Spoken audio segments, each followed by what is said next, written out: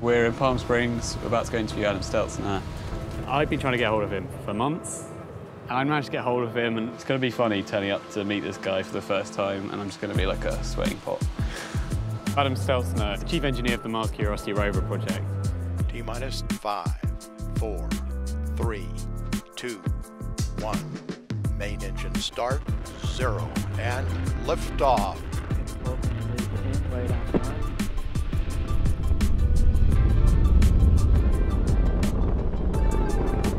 So I'm Adam.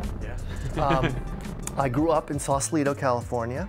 I have a PhD in engineering physics, but my route to that final degree destination was sort of maybe slightly circuitous. I was not a very good student in high school. I didn't really know if I'd ever graduated because they kept your diploma back and you were to go after the graduation ceremonies and pick it up. And I needed to get a C- or better in John Leidy's environmental chemistry class, or I was not going to graduate high school. And I didn't know if I'd gotten a C- or better. So I never went back to pick up the diploma because I was worried it wouldn't be there. At any rate, I played music, went to music school in Boston at a place called the Berklee College of Music for a little bit, bailed on that because I was still not really engaging. I went to music school, I bailed out of music school, I came back to San Francisco Bay Area, I was playing in a few different bands, playing around the Bay Area. And I was getting bored of it. Anyway, I had actually started to notice that when I would return home from playing a show at night, the stars were in a different place in the sky. What were you thinking when you were looking at the stars? I was thinking, whoa, they're moving. Why do they move? I mean, I really had not been paying attention in high school. That's kind of a big thing to miss, right? That the Earth is rotating on its axis. And so I went to the local community college to take an astronomy course to teach me why the stars were moving. And all of a sudden I was ripe for a structured education. I was just on fire. What had changed between high school and then that? I think before I had always been worried about trying anything, really applying myself. Okay.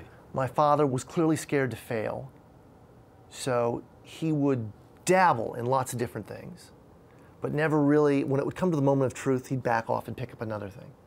And that's kind of like what I had done. I did music at the tail end of high school and after high school, and then when that was about to get serious at music school, I pulled out of that.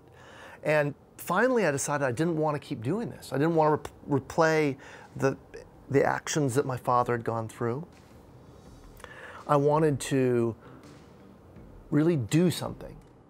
Can I ask a question around the crazy transition that you've had with like the whole education thing?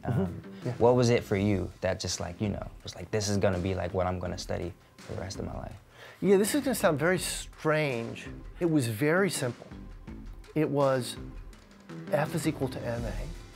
That there was a simple equation that determined how hard you had to push on something to make it change its state of velocity, that blew my mind. F is equal to ma, and then A is equal to F over m. It was so simple, it was beautiful. Look at those little letters, there's just 3 of them. They're pretty. And they do different, you know, whoop whoop, teaches you something different, and whoop. And I was like, oh, wizard of mathematics, teach me the incantations that you use to manipulate the symbols to show you the truth. F is equal to ma, it's an awesome thing. I love it. Did you know you were good at math? Not at first. And so there's like probably a year here of transition. And actually that's a very interesting time to talk about. I'm deciding I want to try this, and I'm not any good at it. I had to hold on to the act of trying. I had to surrender to the act of doing rather than the promise of success or something at the end of it. Sort of surrender to the process rather than the goal. And so working through this stuff and getting C's and then eventually B's in my math courses in the beginning was very hard. So how were you motivating yourself?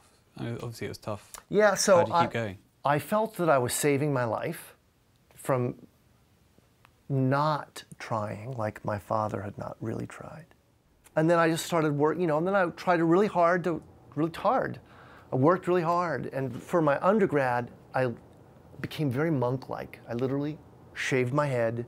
I became like, because I grew up in the Zen Center zone, so everybody, monks shave their head, that's what you do when you got monkish. So anyway, it was just like, what can I do? You know, it's kind of how powerful might I be? I got my master's, started my PhD. I'd met this woman in a math class at Caltech, and so I wanted to stay around there. She was still finishing her degree, and so I went and worked at the Jet Propulsion Laboratory. What was your title at the time? I was analyst in the spacecraft structures and dynamics group. But I was comfortable with those weird problems, the ones that have the steep end of the learning curve. So I started to get the weirder problems, the separation dynamics, the spin of jet, weird mechanism functions and stuff. People go like, I give that to Adam. And so I started doing stuff like that.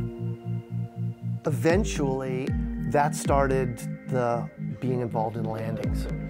EDL, we've got some torpedo warnings, parachute report. Standby plane, dynamics phase, come back again with risk mode dynamics. And I got pulled into the Mars Exploration Rover, Spirit and Opportunity, and I led the mechanical engineering of the landing system for that. Fairly stable. UTIP is good. Touchdown confirmed.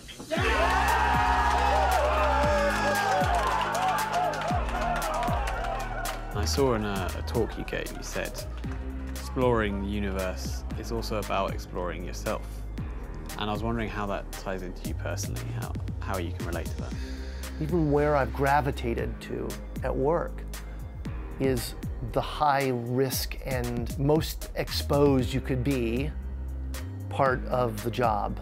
And I am always somehow courting that edge to prove to myself that I'm not trapped in the fear.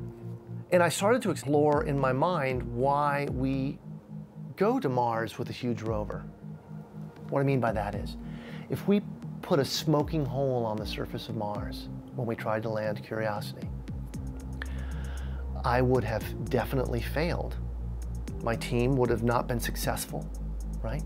But I think humanity is better for trying that and making a smoking hole on the surface of Mars than never having tried.